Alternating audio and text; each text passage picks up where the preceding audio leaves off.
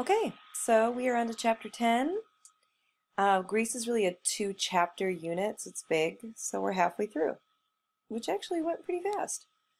Okay, so this is now, we're calling this the Greek world in the second part. So now we're doing 550 to 30 BC. So marching very close to the birth of Christ, marching very close to AD. Okay. We have some beautiful ruins here, and we've got the world events. We're actually going to be talking about Persia, and that's Cyrus the Great here.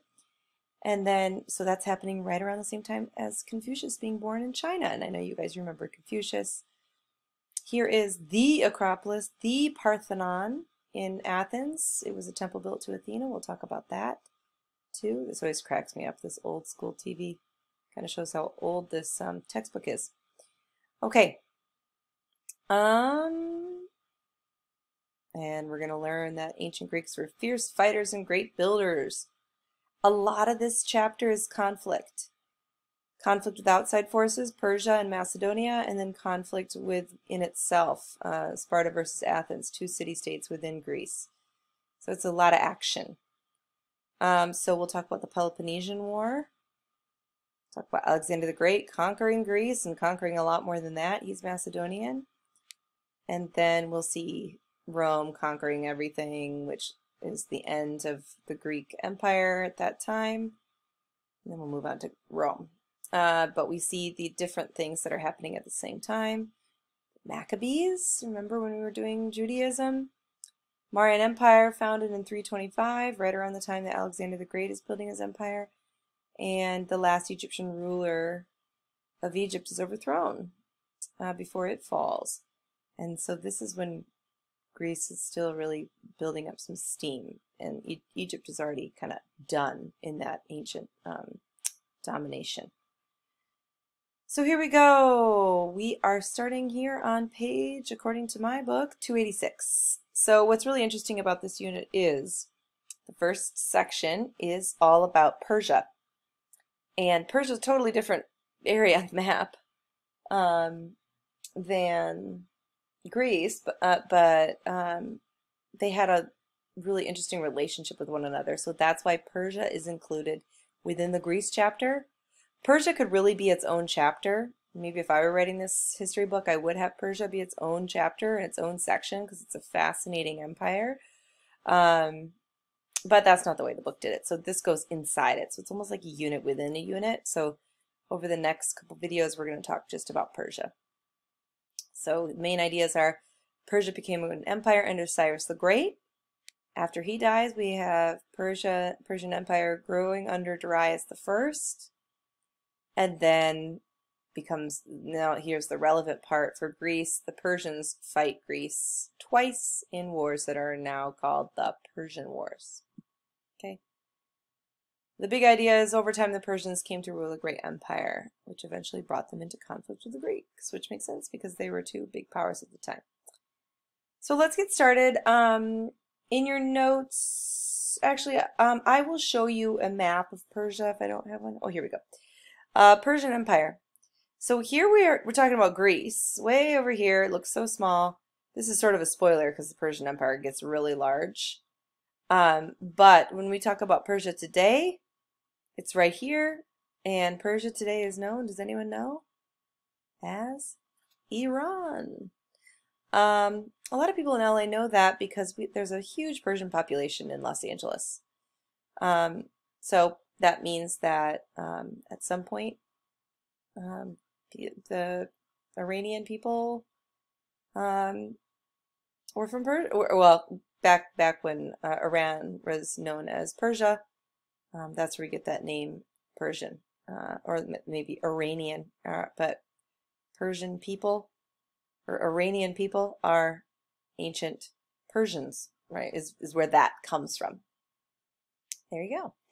So that's the old name. All right, let's go back up. Eventually it gets huge, right? But this is when it's starting out. Okay.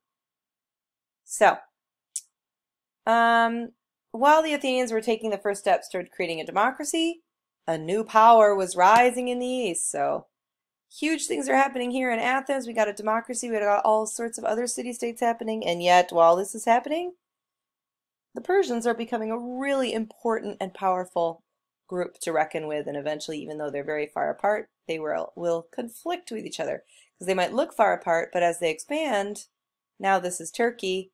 Turkey and Greece are very close to each other. This power, the Persian Empire, would one day attack Greece.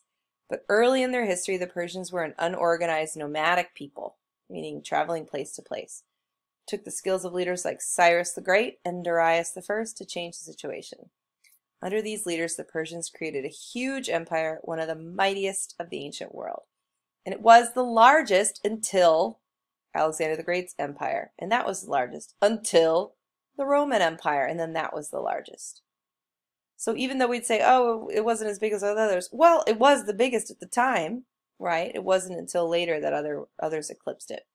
So let's take some notes about Cyrus. Some things you can write about Persia, that it's in modern-day Iran, that it was far away from Greece, and yet it was starting to gain power. All right, so now we can take some notes about Cyrus the Great. Persians often fought other peoples in Southwest Asia. Sometimes they lost. In fact, they lost a fight to a people called the Medes and were ruled by them for about 150 years. So that's, this occupied group that eventually needs to be overthrown, and that kind of kicks off Persian dominance.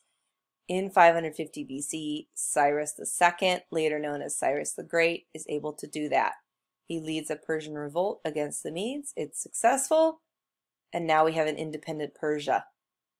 So that, in your notes, you should say that's what kind of kicks off this Persian dominance. They have this great leader, Cyrus II, later known as Cyrus the Great, and he overthrows the Medes. And that's usually what historians say marks the beginning of the Persian Empire. So a very important event. All right, so here we go. Here's some more things you can write about him. One reason Cyrus the Great was so successful as an emperor was the way he treated conquered people.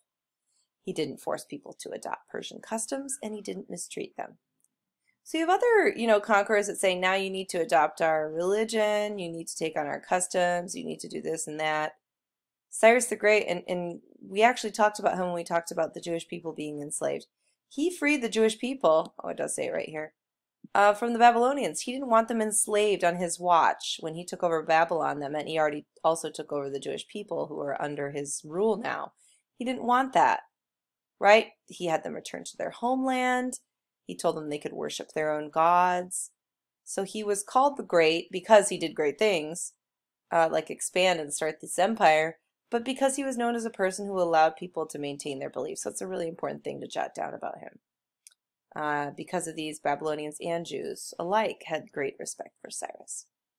As you can see on the map, Cyrus conquered much of Southwest Asia, including nearly all of Asia Minor during his rule.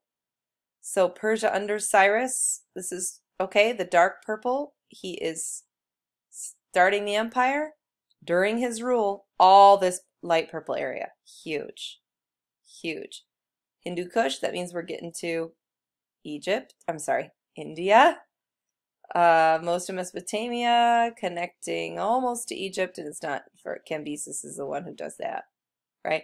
But a really significant expansion, arguably the most significant expansion. So you can add that. Included in this region were several Greek cities that Cyrus took over. Now, not mainland Greek cities, but Greek what? Colonies. So took over Greek colonies. That's what kind of starts this trouble brewing. That will take a long time for it actually to turn into a war. But that's what gets things started. The Greeks themselves are not captured, but their colonies that they've established around the Mediterranean are. And so that's like an indirect conquering of Greece, even though it's not on Greek land yet. Okay? If you need me to say that again, rewind me and play it again, because that's a really important thing to understand and to have in your notes. He also landed to the east. Oh, it says here. He then marched south to conquer Mesopotamia. He also added land to the east. He led his army into Central Asia, into, I've never known, Jakartes River, which we now call the Sirdaria. When he died around 529 BC, Cyrus ruled the largest empire the world had ever seen. Add that. Now it's not, because we've lived longer than that. But at the time, He died the ruler of the largest empire the world had seen. Wow! Incredible. Cyrus let people he conquered keep their own customs, as we said. He hoped this would make them less likely to rebel. He was right. No one likes a conqueror who makes them change their ways and is harsh and cruel. It just makes people want to revolt. So his strategy was a wise one, and a compassionate one, and a tolerant one, which is not usually what we say when we talk about the ancient world at all. Few people rebelled against Cyrus, and his empire remained strong. Because of his great successes, historians, not people who lived during his time period, but historians eventually called him Cyrus the Great. Cool. So here's what's really interesting. And we haven't really talked about this before, and we'll talk about a lot more like strategy and like army formations in the next several videos with Persia, with Greece, with Rome, of course, with Macedonia. What's more strategy with how do you organize an army, and how do you fight your enemy, and how can you use geography to your advantage? All that stuff becomes really relevant in these next few videos. Cyrus was successful in his conquest because his army was strong. It was strong because it was well organized and loyal. So here we are. This is going to be Darius the First. Okay. At the heart of the Persian army were immortals. So write this down under the immortals. Then if I don't have it there, just write down who they are under the Persian army. They were 10,000 soldiers chosen for their bravery and skill. So of course they weren't actually immortal. Immortal means that you cannot die. Okay, of course that's not the case. But they called them that because they were extremely brave, extremely skilled. It was the best, the brightest. Okay, so that was one group in the army. So write that down in your notes. In addition to the immortals, the army had a powerful cavalry, not to be confused with Calvary, the name of our school. Cavalry, so this is the second part of the army, is a unit of soldiers who ride horses, or soldiers on horseback, okay? That is called a cavalry. Think back to the terracotta warriors. Some of them were cavalry, right? He had some on foot soldiers, and some of them were on horses, so that was cavalry. So that's his second part, right? So here's now how he uses these two together. So he would start out with the cavalry to charge at and shoot an enemy with arrows. That weakens the enemy, and then the really strong, really skilled, really brave, really brutal immortals would come and kind of finish the job. So this is kind of the first time, like I said, we've talked about a real strategy. Cavalry first to wipe out as many people and to weaken, and then the immortals swept in second, and the result was they could defeat almost any foe. Foe means enemy. Okay, there was the strategy. All right, so now we'll learn about the next one. So Cyrus had a son who's named Cambyses. He expanded, as we saw, into Egypt, which is a big deal, and that was it. And then Darius spreads into Greece and north of Greece, and spreads a little further into India. Okay, so we're going to learn about those people.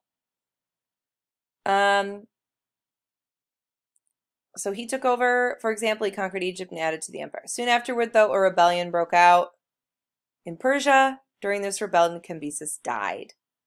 His death left Persia without a clear leader because he was still pretty young. He didn't have an obvious heir. So now we have someone who's not in the direct line, who becomes king next, Darius the First. Not Darius, I know that's what it looks like, but look, Darius. So he claims the throne, kills his rivals for power. That'll kind of ensure you the throne. Once he was securely in control, Darius worked to restore order in Persia. He also improved Persian society and expanded the empire. We will talk about how he does that in our next video, but I just want to focus on this image here. Here he is sitting on a throne, much higher than the man who he's talking to. And it says, why do that? Well, it's because he's supposed to be more powerful and stronger, just like we talked about in art. So he restored order to the Persian Empire and expanded it. His army included royal guards like the two shown here. Here are two of those royal guards we'll talk about later. Add some details about Darius to your notes, and we'll continue with how he organized Persia in our next video.